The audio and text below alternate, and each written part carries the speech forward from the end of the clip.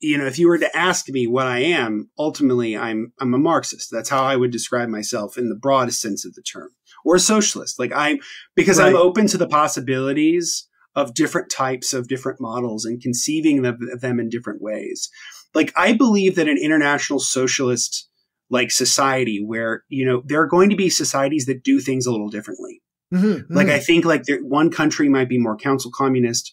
One country might be more explicitly sort of anarchist, or, you know, like a state without a state, you know, in terms of political organization, like Rojava.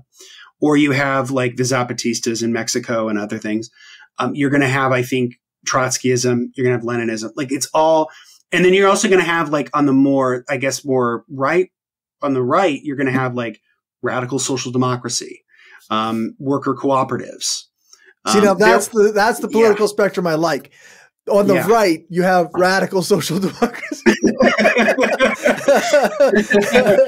Right, where it's like the far right of our political possibilities is like Bernie Sanders, or like Swedish, like Norwegian, like the Scandinavian social democracy, right? Which has its flaws. That's where our Overton window needs. That's what I want the Overton window to be, right? Where it's like fascism doesn't play a role.